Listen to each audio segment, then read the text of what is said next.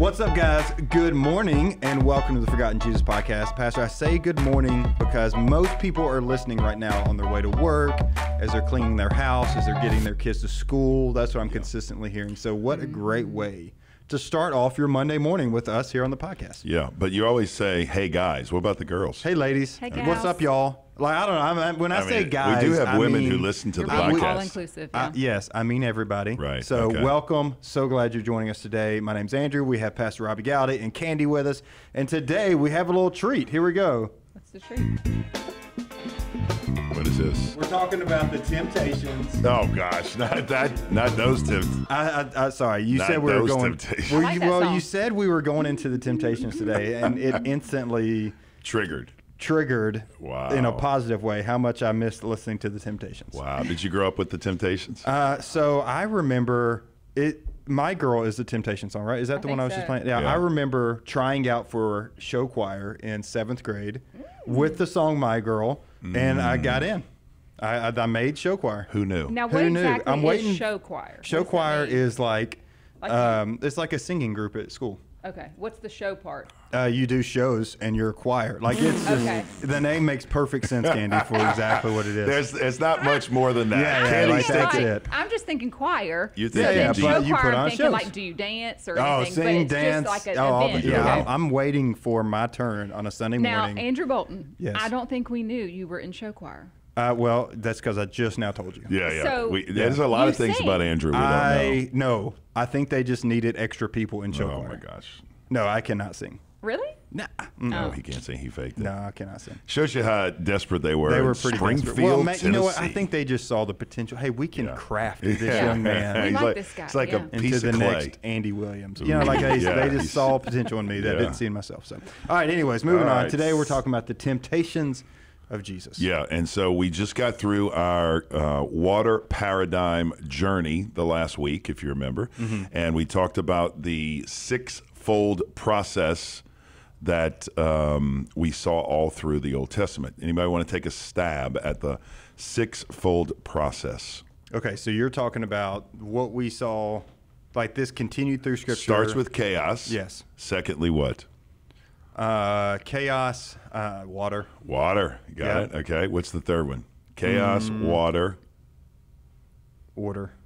Close. No, spirit over water. Okay. Then God's order. Yeah. God's expected order.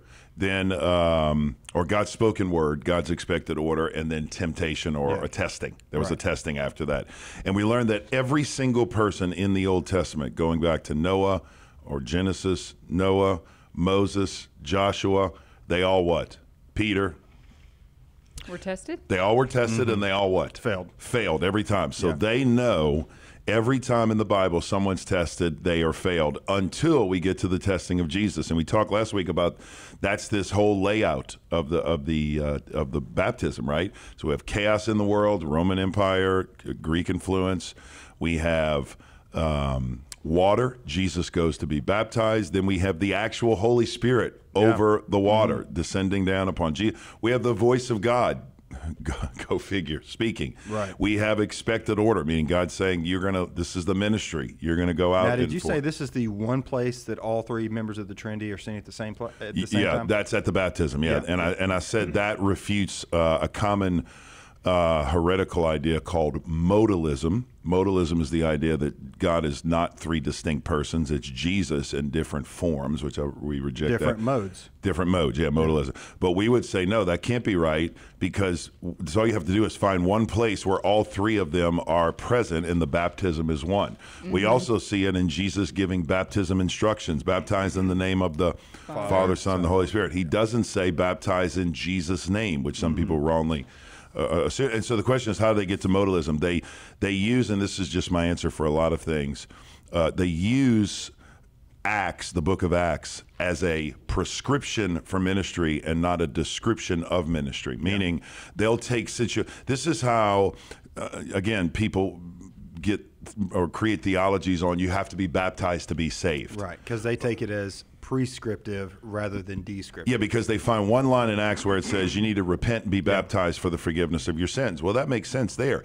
But then you look just a few chapters later and it says repent and believe in order to be saved, or repent and be baptized.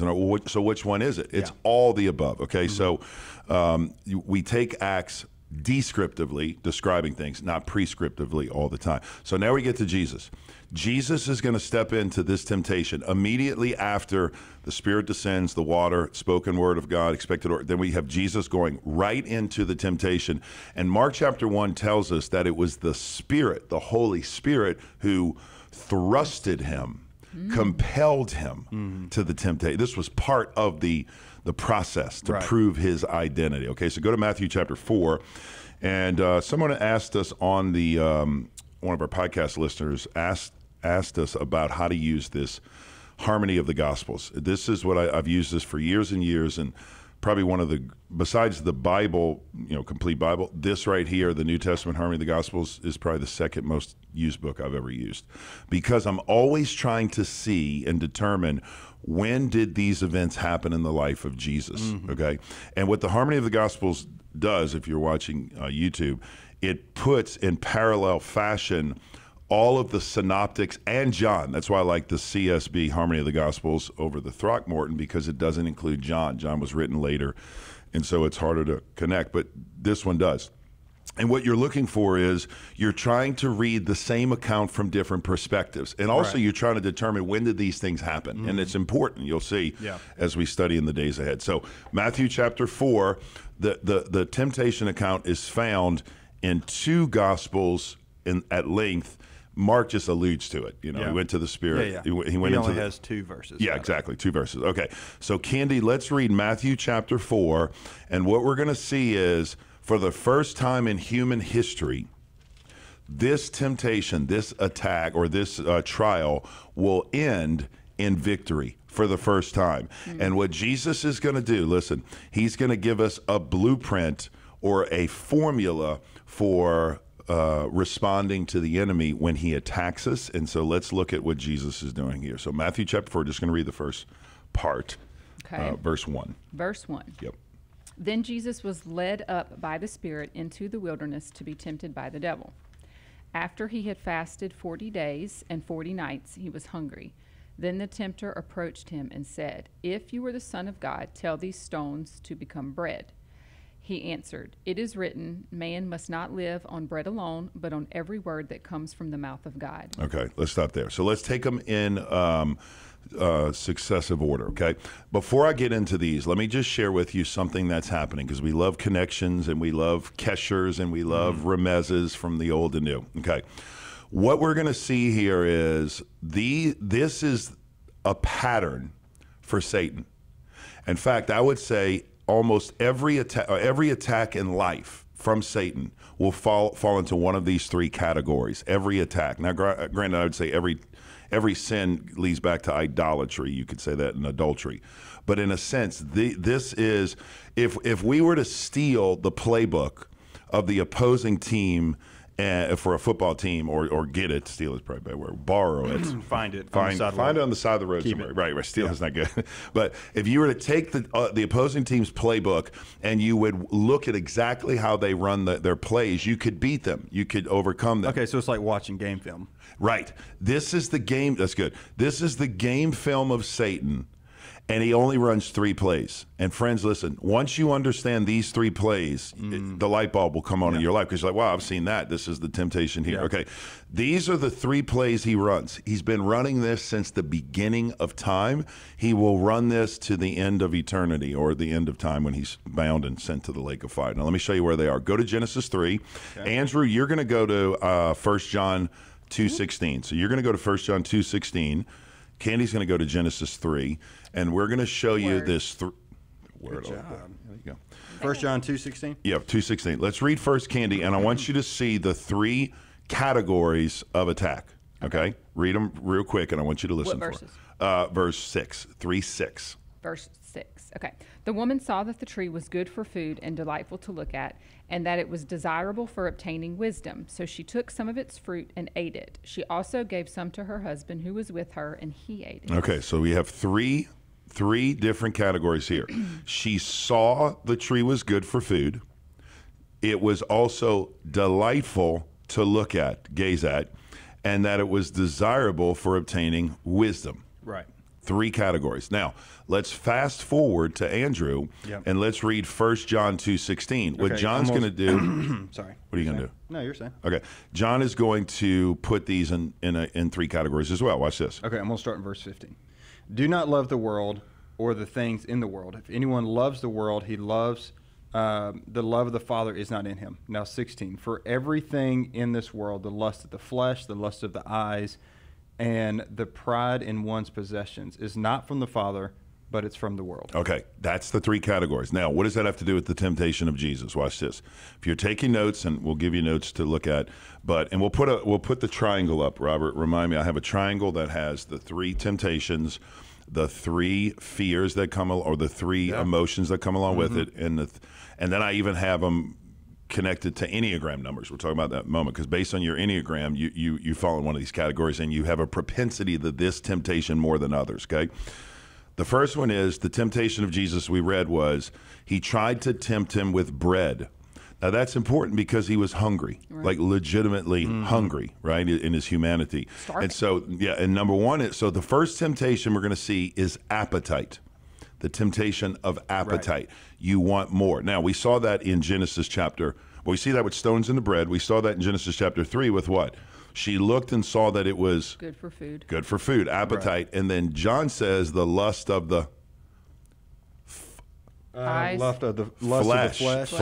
Yeah. Lust of the flesh, eyes. Appetite. Now, the second temptation of Jesus, we'll get to it in a moment, is approval. Satan's going to say, if you're really God, throw yourself off the temple. Leap off, man. Come on, let's prove yourself. Show everybody who you are. Get a following. That's the same temptation we saw in Genesis with pleasing to the eyes. You're appealing, you're pleasing to the eyes to look at. And then the third one is the lust of the eyes, this approval from other people, this acceptance from other people, okay? The third temptation Jesus is going to face is, take a guess. Well, according to 1 John, it's pride.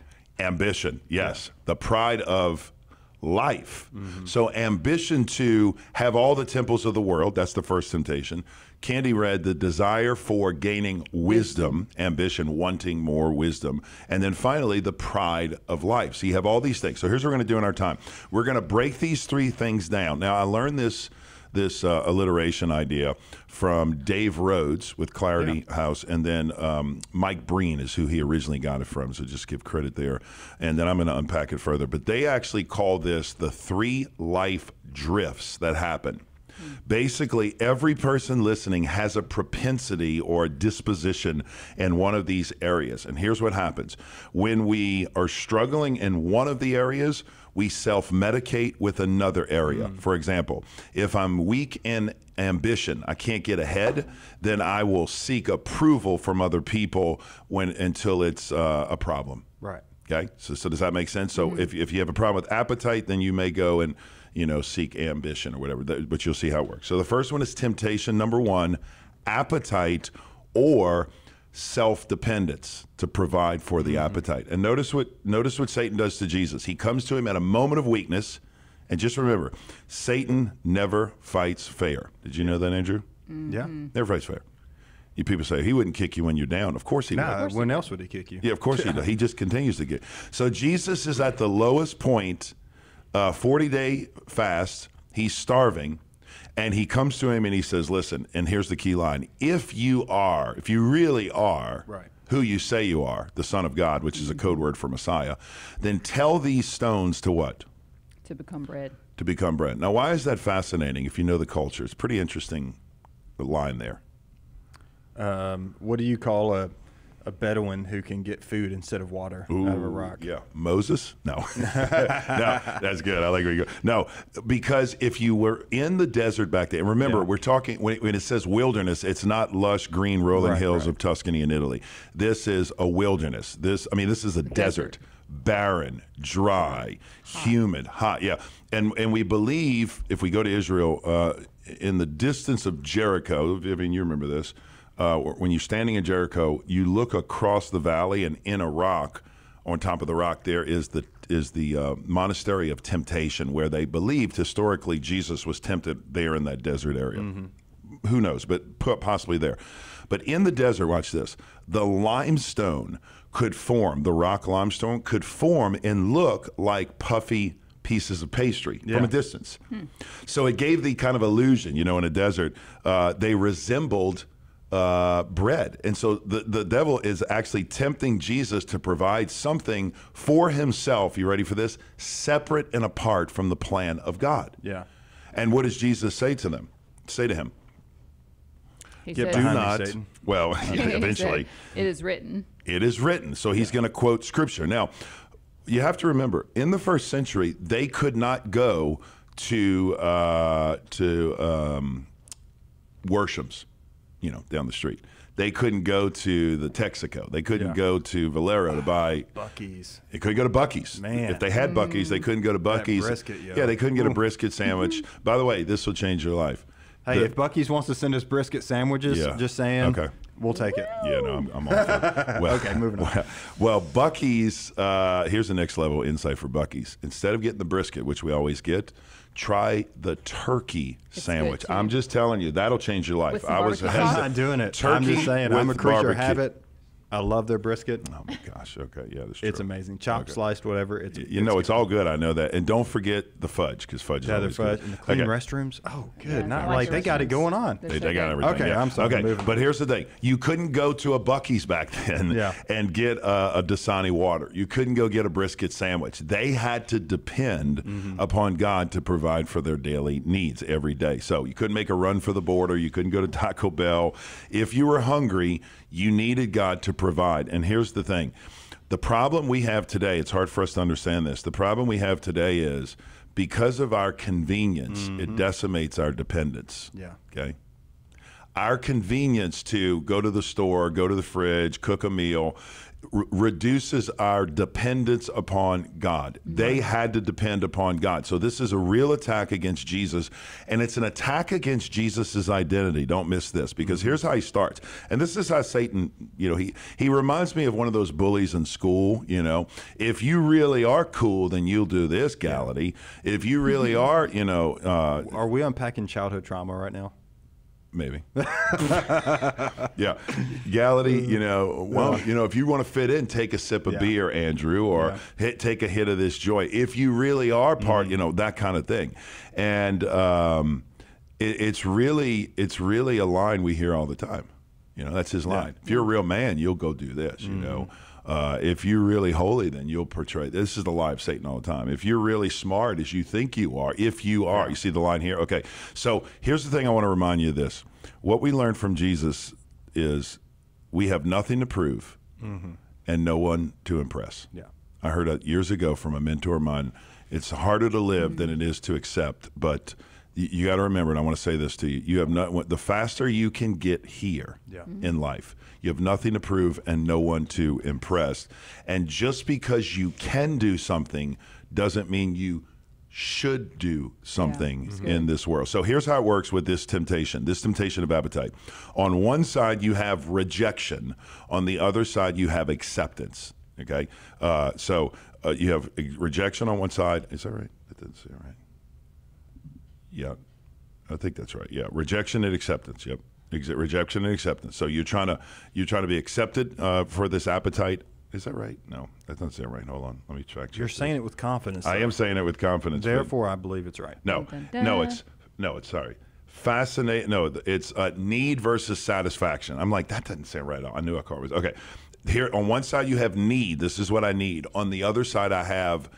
This is what satisfies me, or this is what I want. So we have want and needs. That's what I'm getting at. Okay, that's the polar opposites. And every one of these will have the same thing. I'm confusing myself. Okay, now why is this important? Because the fear, the emotion that comes along with appetite when you don't have an appetite satisfied is what? The core issue here. If you get to the core issue of why you have an appetite, and if you're listening, it's the appetite for more. It's the appetite for fame. It's the appetite for things. It's the appetite for Amazon packages. At the core, there's an issue. And the core issue is fear. Yeah.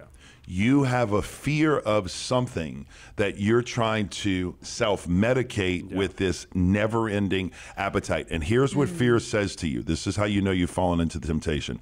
Fear says, I'll never have enough. Or I'll never be enough. Well, that's the next one. Oh, that's But, the next you know, one. That's the next one. Or Edit that out. maybe. Let me say maybe possibly I'll never be enough, but because it's more. It's the idea of more. Fear is the lack of trust in God, and fear has two sides. I'll never have enough, so I keep gathering more. Okay, that's one side. Or I have a fear of losing, so I hoard what I have. Yeah. So I don't have enough, so I want to get more. Or I feel I'm gonna lose what I have, so I just protect and I don't give anything to anyone. And the appetite that it leads to is consumerism. Okay. Now, why is this crazy? Why we address this? Because consumerism is a direct attack against discipleship. Discipleship is giving one's life away. Yeah. Is investing. It's about other people. Yeah. Consumerism is about me. Consumerism undermines discipleship. Now, here's what I said earlier. If you're an Enneagram, okay, and I don't know what you believe about the Enneagram, we use it here because we think it's helpful. I think it's helpful for discerning one's own traits and challenges and blind spots you don't see. So that's how we use it. I don't use it as a You're not crippling other creating your whole identity by around it. Yes. yeah, or even using it against you. Like, there you go. You're being a three again, Robbie. Yeah, which I am. Which But you- which I am. But, yeah. But what are you, Andrew? By the way, Enneagram? Guess. 3, Nope. No, you're 7. No. Surprisingly. 7's a joy person. Yeah, Always yeah. having fun. No, 9. I'm a 9. I'm Are you a peacemaker. 9? Wow. I can see that. Okay. Yeah. Candy and I, believe it or not, live in the same home with the same number. Yeah. We're both 3s. We're Yeah. twinsies. Well, that's both why you 3s. guys accomplish so much. Maybe. Yeah. I'm just over here trying to keep We the try a peace lot of things. Yeah. Okay. Yeah. and have a little fun along the way. Makes sense. That's why you're on the podcast, Yeah. Andrew. You know we what's didn't know. funny? So I we think didn't know that. what we're pulling over for a second on the Enneagram. Oh, I think mama. what the light bulb that really went off for me about the Enneagram is somebody came in and one thing they said was the Enneagram is not who you are, but who you thought you needed to be in order to get through life. To cope with the world. You know what I'm saying? So yes. I guess when I was a kid, my life is crazy. We can unpack my life story later. But so I became the peacemaker. So Oh, if wow. people are upset, I'm going to be happy. If Wow. people, whatever. So I'm just always trying to keep the peace. That's good. Yeah, good. and I think I grew up wanting to be accepted and approved, and and I think a lot of people will do that for time. Yeah, it's the front you put on to protect Right. outwardly from being hurt inwardly. Yeah. Okay, so if you're an Enneagram 5, 6, or 7, you have a tendency to fall into this temptation of appetite, always wanting more information, more knowledge, more insight, more understanding, more people. If you're a 7, more experiences, more encounters, right? You want to have more fun. Okay. That's the temptation of appetite. So let's move on to number 2. So appetite, fear is the core issue.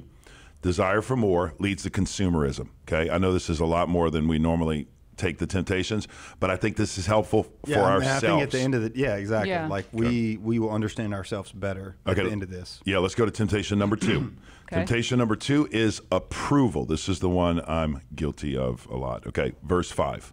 Matthew 4. 5. And by the way, we'll get to this at the end, but Jesus responds to every temptation with the word of God. Yeah. Always. Yeah. And it's always, by the way, the same book, Deuteronomy. About to His say favorite book the of the weightiest one. Weightiest one, yeah. Candy, can you read? And I need a charger because Verse apparently 5. this computer's running hot today, and I'm running out of What are you at right now? battery, Robert. Okay, verse 5. Okay.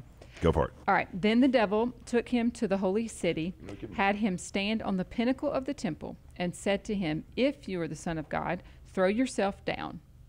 Throw yourself down. Keep going. Keep going. For it is written, He will give His angels orders concerning you, and they will support you with their hands so that you will not strike your foot against a stone." Jesus told him, "It is also written, do not test the Lord your God." Okay. There is a lot here. So we're going to unpack it. Okay. Getting my new, trying to get my new battery. It's not working. Okay. Satan takes, sorry. The devil took him to the holy The devil's city. messing me up right now. Sorry. So the devil takes him to the temple and basically says to him, Jesus, nobody really knows who you are. Let's be honest. You know, I mean, you're going to have a hard time getting known. You want your ministry to be memorable. You want your name to be a household name. I mean, come on, Jesus, seriously. Let's go ahead and prove your identity, right? Let's do something fantastical. Let's do something supernatural. So here's what we're going to do. You're going to get to the top of this, and you're going to throw yourself off, and I'm going to be the announcer. Ladies and gentlemen, boys and girls, kids of all ages, come see the greatest show on earth, Jesus Christ, the Son of God, free diving from the tallest building in all of Jerusalem, caught by angels when he falls. Jesus, what do you think about that? That sound good to you? That's basically what he's saying.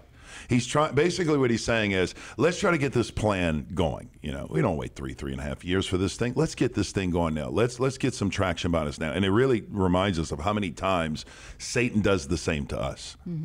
And what he's saying is, listen, you want to be that superhero the world wants. You want to be Braveheart. Yeah. You know, you want to be William Wallace. I mean, you want to be that guy. And Jesus responds and says to him, what? What does he say in the text? He says, it is written, do not test the Lord your God. Okay, so you have here, just like the last one, two extremes. You have want and need with appetite. What do you think the extremes are for the temptation of approval?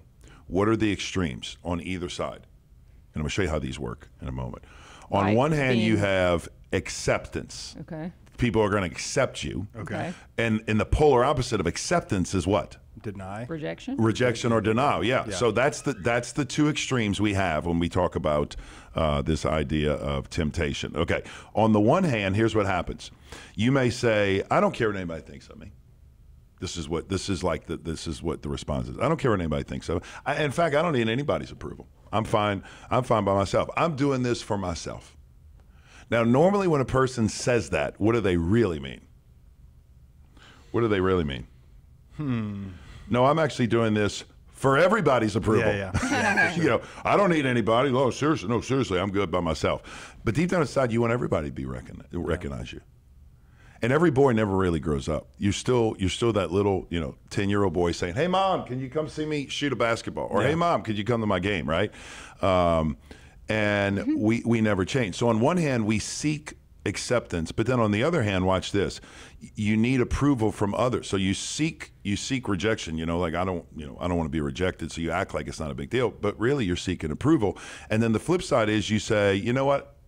I want everybody to like me. I do everything for people. I want to post enough so people approve me. I want to make comments online for people to accept me. I want to try to do something wild and crazy, which is why kids do things out of the ordinary. They do things dumb because they say, man, I just did that because I wanted to be loved and accepted. Yeah. So we looked for others to affirm us. And this is the one I think I'm guilty of more than anything because I've always tried to fish in the approval of other people for the longest time. And I got the best lures. I mean, I've got I'm just telling you, I got the best lures to throw in that pond. Yeah. To you get got people that kind of fishing down.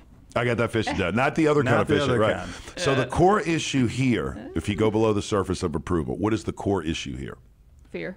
No, fear was the last one. What is this one? This one could be fear too, though. This one, it could be fear. Fear that people won't like you. Well, what happens when you feel bad that people don't like you? How does that make you feel? Lonely. Close. Sad. Shame. Shame. You ever felt like shame before? Something's wrong with you. I feel it right now for getting that answer wrong. Ooh. Who knew? All right, I feel way better now. My computer was... When my computer battery gets low, you ever preached before and then you look up and your battery level's like right on the edge? Yeah, and I'm like, I'm just going to depend on the Lord right now. That's what I say, Pastor. I'm just kidding. I don't know. Is that a Jesus juke at me? Yeah.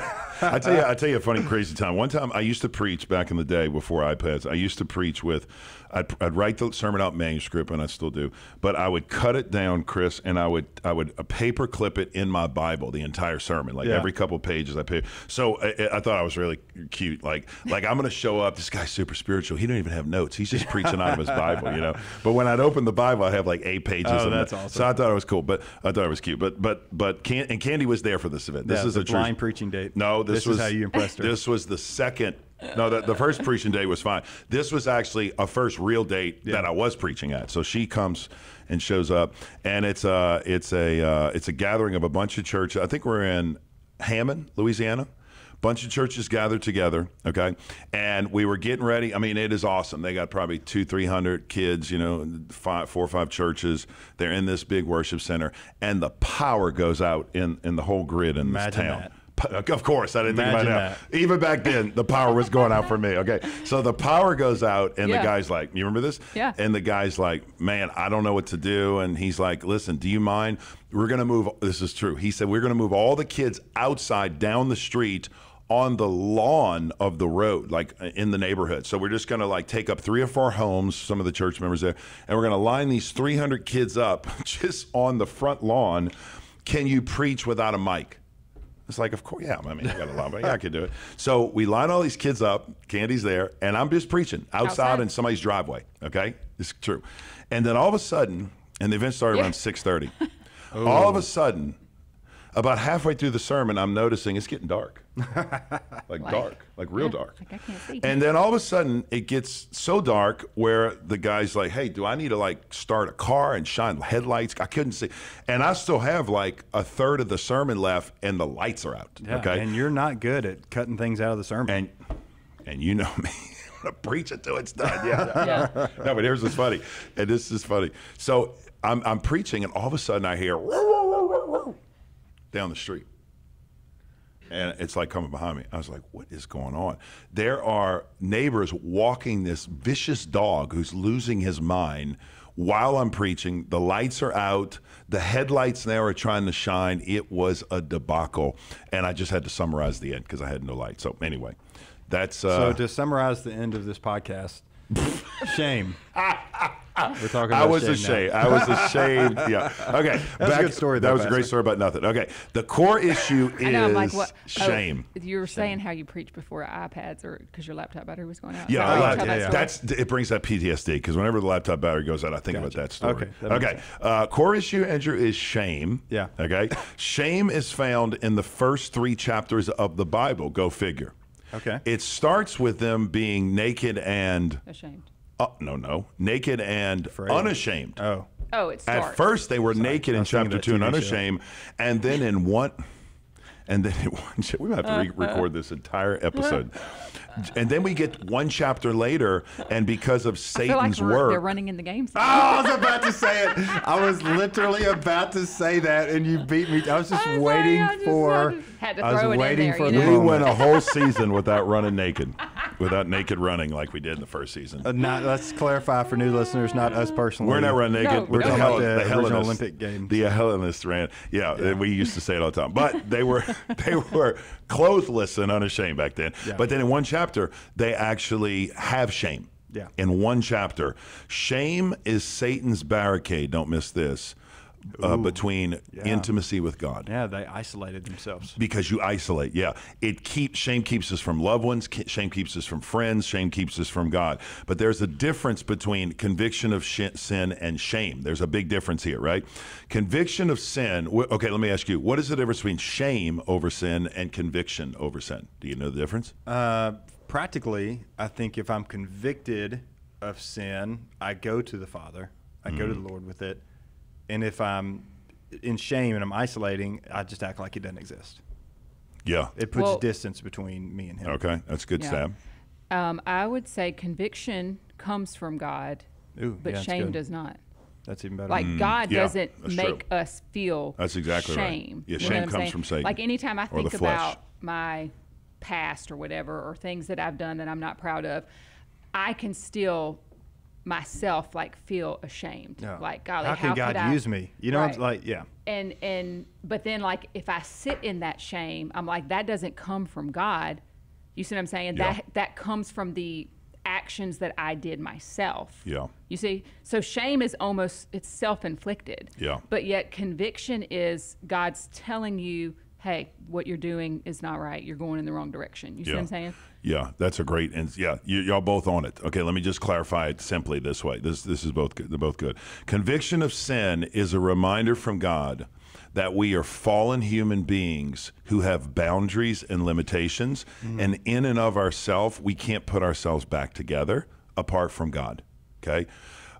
shame is, the difference between shame communicates there's something inherently wrong with you as a person, and you are the problem. Basically, it's saying to you, you're a mistake. You're defective. Think of it this way. Conviction says what I did was bad, and I need to come back to God. Shame says I am bad. Wow. I'm a mistake. See the difference? Which we know God doesn't make mistakes, obviously. And we're not defined by what we do, right? Our actions. So here's the thing. When we seek approval, here's what happens. It's a fascination, really, with celebrity. It's a fascination, approval with fame. It's a fascination of acceptance and accolades. And the reality is celebrityism undermines our leadership. Why? Because you can't be a celebrity to someone who knows you. People who know you aren't impressed with you. Right? Celebrityism, in a sense, trades leadership for performance. And like I said at the beginning, the greatest freedom in life is when you get to the place where you have nothing to prove and no one to impress. Okay? The core issue of ambition is shame and guilt. Guilt says, is shame, and shame says, I will never be good enough. Okay? Now, here are the Enneagram numbers: 2, 3, and 4. So if you're 2, 3, and 4 in the Enneagram, that's us. Approval, your heart, you're always trying to get everybody to like you. Okay, number 3, temptation number 3, ambition. And we'll get through these, and I'll tell you a little insight about how these all tie together. Okay, number 3 is ambition. This is the last temptation against Jesus. Now watch this, verse 8. Again, the devil took him to a very high mountain and showed him all the kingdoms of the world and their splendor. And he said to him, I will give you all these things if you will fall down and worship me. Then Jesus told him, Go away, Satan, for it is written, Worship the Lord your God and serve only him. Then the devil left him, and the angels came and began to serve him. Okay, Andrew, you go to First Chronicles, the Old Testament, 29:12. I want to show you a cross-reference here. But Satan is going to take Jesus to this high mountain to overlook the world. He's going to show him kingdoms and empires and everything of the world has to offer. And he's going to say what? I'll give you all this if you fall down and worship me. Yeah, I'll give you all these things. That is the lie of Satan to us. And it's a lie to Jesus. Why? What is the problem with that for Jesus? I'll give you all these things if you worship me. He can't give him anything. It's not his to give. Because why? He doesn't deserve to be worshipped. Well, okay, yeah, that too. But Jesus owns it already. Right. So the only reason, Satan, you're the prince of the power of the air is because of the authority that has been given to you by God. So it's not yours. So Satan makes you think that he owns something when he owns nothing. And he's trying to use that against Jesus. And it's just a reminder for us, we don't own anything. Okay? Right. The temptation of ambition, this is what it gets you. Even if you have a title, even if you own it, even if you paid for it, everything you own in 50 years, 60 years is gone from you. You have nothing. Even the church I pastor, even the job you hold, it's not going to be yours in 50, 60 years. It's over. So it's a constant reminder that everything we have, we steward it, not own it. We don't own anything. We're simply stewards of what God has. Our homes, you ready for this? Our children, our families, our ministries. Every pastor listening, don't miss this, is an interim pastor. Right. Everyone, including me, including you, we're interim pastors. Prayerfully, you and I will be here for a long season, but again, that's God's timing. So eventually we will be gone. So the reminder is in First Chronicles. So go to First Chronicles 29:12, and I want you to read what it says here. Okay, so this is David praying here. Okay. He says, riches and honor come from you, and you are the ruler of everything. Power and might are in your hand, and it is in your hand to make great and to give strength to all. Okay, so what is he saying here? What is he saying about everything we own? Riches and honor. All yours. It's all God's. Yes, and God gives it to us. I always say it this way. God, and I've said this before, but God is looking to see who he can trust when no one's looking behind the scenes. how you act when no one is watching, how you act when the lights aren't on, how you act when people are not there, to see if he can entrust you with more later. Right. Okay. Right. So and I tell a Faithful lot. in little, you'll be faithful in much. Yes, There's a and verse on that. I think I've heard that before. Yeah, and so Luke. yeah. Sorry. So the idea is, God is watching you to determine that. Now, that doesn't mean you're lesser than if you don't have a mega ministry or a larger church or a big time paying job. That doesn't mean you're lesser than that. But basically, let me use the ministry example because it's easier. I tell pastors this. I know you want to pastor a big church. Everybody gets in the ministry and you'll justify it and say, I want to pastor a big church because I want to make a bigger impact. I want to preach to more people. And that's fine, and that's a valid reason, and praise God for it. But the reality is the ministry that we have been given, a personal ministry, is never achieved in our own strength. It is received from God. Yeah. Okay, so everything we have, the grace of God has been given to you. It has been measured to you. God has given you a measure of grace for each person. Paul says, Corinthians. So we've been given a measure of grace. If that's the case, that means God is not going to judge me based on how big the church is numerically, how many buildings we built physically, or how much money we raised financially. Okay, that's all things he does, or even the people saved, or even the people who that's all things God does. What God is going to judge me on is how faithful I was to the assignment he gave me. Okay. Yeah. And for some, the assignment is to be faithful to a church of 50 people in a small town in the backwoods that God's called you to. Yeah. For others, it's a church of 300-400. For others, it's a ministry of 10. Yeah, I would say for some, it's a ministry of 10,000. Whatever it is, God has given you the assignment. So let me say one more thing. Yeah. So that removes all pride and jealousy and covetedness for something else. Yeah. And I'm not saying I graduated from this course, because I think I'm still in the remedial class. But the reality is, you should not look on Instagram and see someone's church or ministry or whatever and think, man, why him? That needs to be me, and I can't.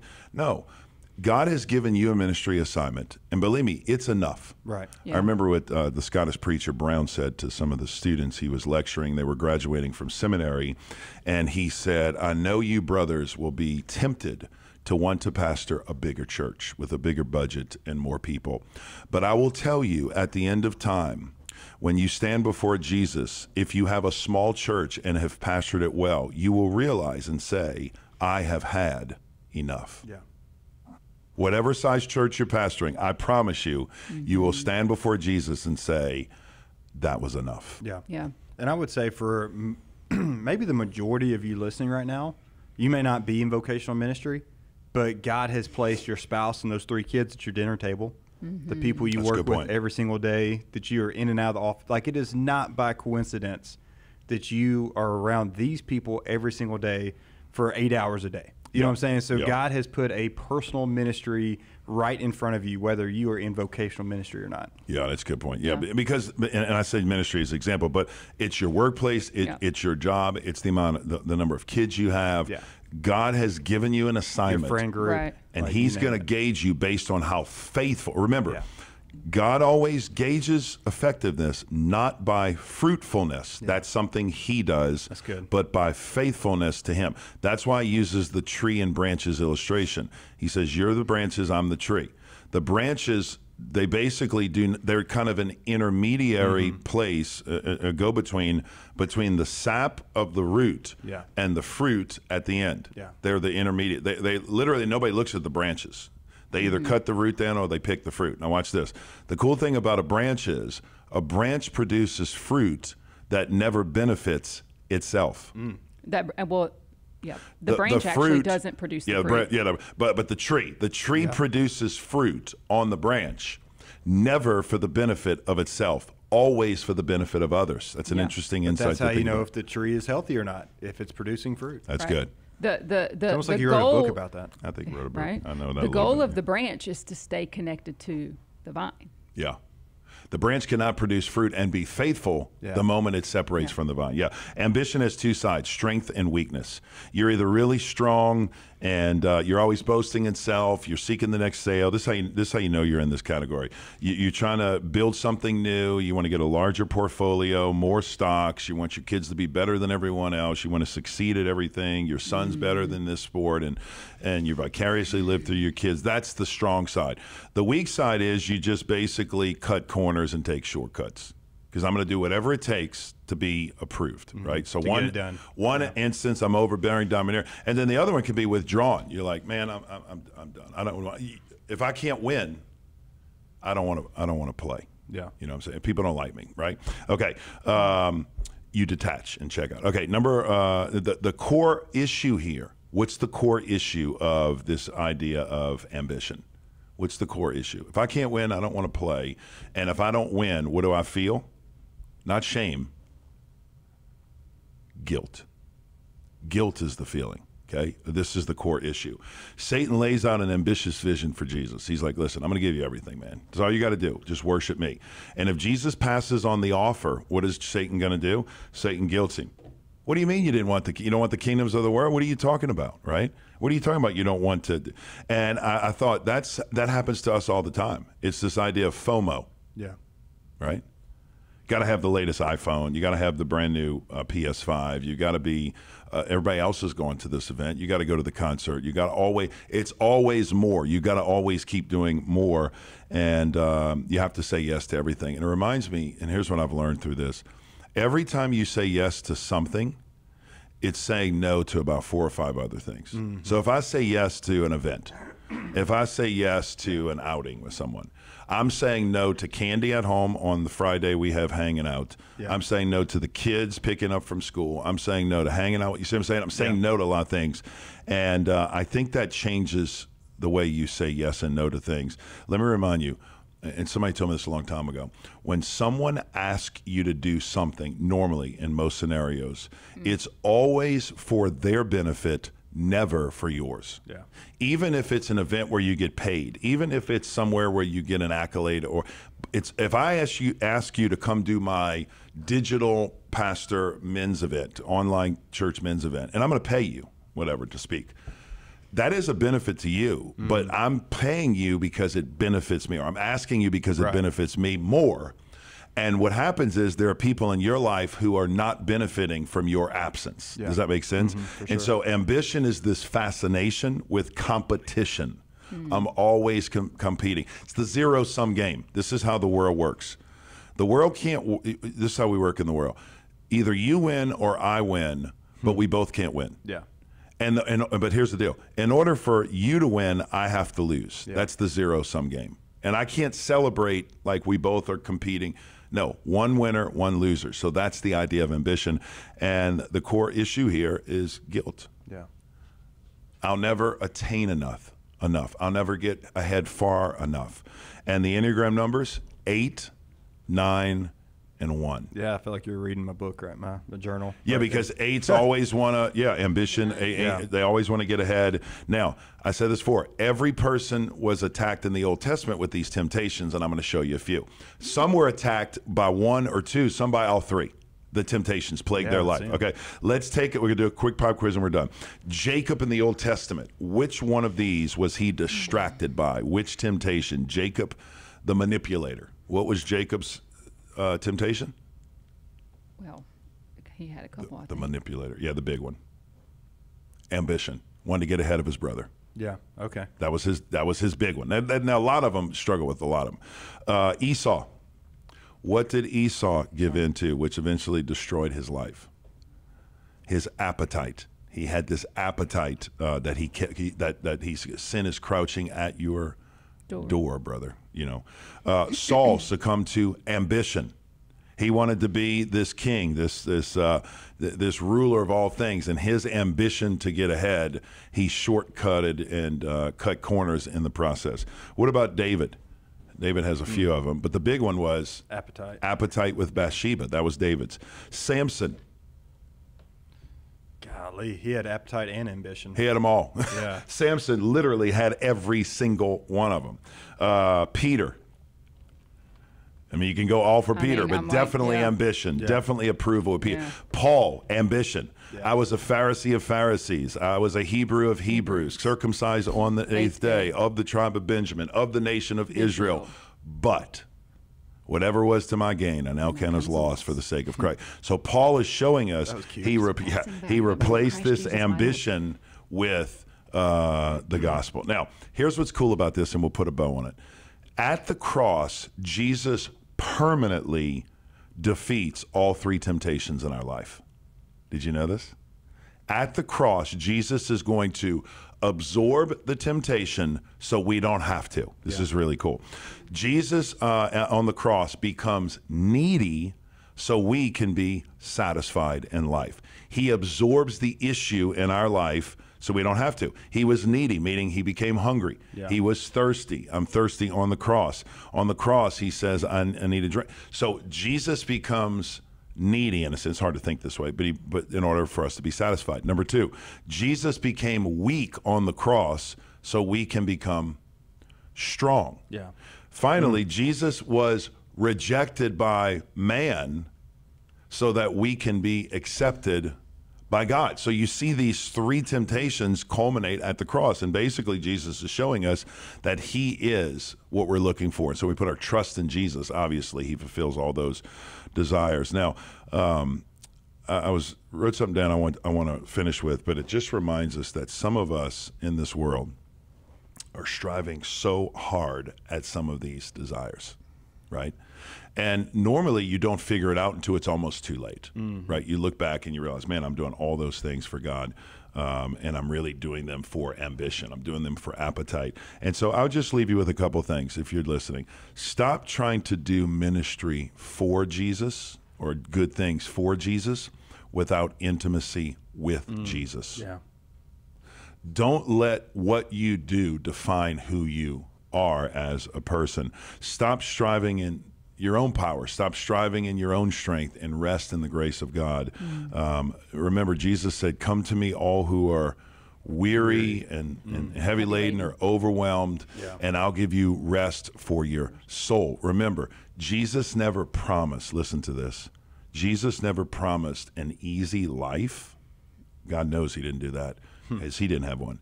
But he did promise an easy yoke if you take up his. Jerry Bridges, I'll close with this, has a great line. I've said this, I've memorized it, I've quoted it for years. But here's what he said, and it shows us how much we need grace. He said, on your worst day in the world, on your worst day, you and I are never beyond the reach of the grace of God. And somebody listening may say, man, that's me. I feel like today's the worst day. I feel like I'm far from God. I feel like God's not hearing my prayer. I feel like nobody's listening. On your worst day, listen to me, friend, you're never beyond the grace of God. But watch this. On our best day, the best day in our own strength, we are still desperately in need of the grace of God. On our best day. And so it's from grace to grace, first to last, the grace of God. And so I would just say, if you're finding your satisfaction in seeking an appetite, or finding your value and approval of others, or finding your joy and ambition in life, I would say rearrange, course correct, and come back and rest. And Jesus, rest in the Word. Jesus defeated the devil not only because he quoted the Word, but because he knew the Word and he was the Word of God. Yeah, for sure. Well, Pastor, thank you for helping us understand the playbook of the enemy so that we can identify that. And I want to give you one kind of exercise you can do that I learned from my wife, Jenny. And this is nothing new under the sun. This is something, all of us in this room have done before. But she strategically calls it her battle book, where she will have a spiral note card of blank cards. And what she'll do is, if there's a temptation or a lie from the enemy, she will fight that with Scripture. So she will identify whatever it is that's creeping in her mind and taking over her mind, and she will memorize Scripture to specifically attack that, or to fight, to battle that right there. So maybe create what she calls a battle book, where you know what Satan's hitting you with, and you're fighting that with Scripture. You're learning Scripture, meditating on that instead of the lie or the temptation or whatever that may be. awesome. And you could do it in your phone. I'm just thinking a creative way is just take a phone. And I wanted to do it when I was a new believer. I used to think this. I used to think, man, I wish I had scriptures in the moment because I didn't know the Bible back then very well. So I wanted to create this back in the day. I wanted to create a business card laminated that said basically, fear, this scripture. Yeah. You know, addiction attack, this scripture, anger, this scripture, worry, this scripture. So I think what I'm saying is you could do it on your phone. Oh, for sure. And have it as a family so that, and Candy has done this for Rig a lot, or Ryder, when they have struggles, they'll just say, hey, here, remember. Also, I'm just thinking of it, the YouVersion app that most of us have on our phone, you can search scriptures by what you're struggling, by topics, which is really cool. So anyways, a lot of resources you can dive into. The key is kind of putting in the work to fight the good fight, so memorizing scripture. All right, well, hey, we hope you enjoyed this episode, Pastor Candy. Thank you so much. If you did enjoy it, share it with a friend, leave us a review. We would love to read your reviews. We'd love to connect with you. Also, connect with us on social media. Like Pastor addressed a question we got in today from a listener. So if you got a question, drop it there. We would love to address that as well. Appreciate you guys, and we'll see you next episode.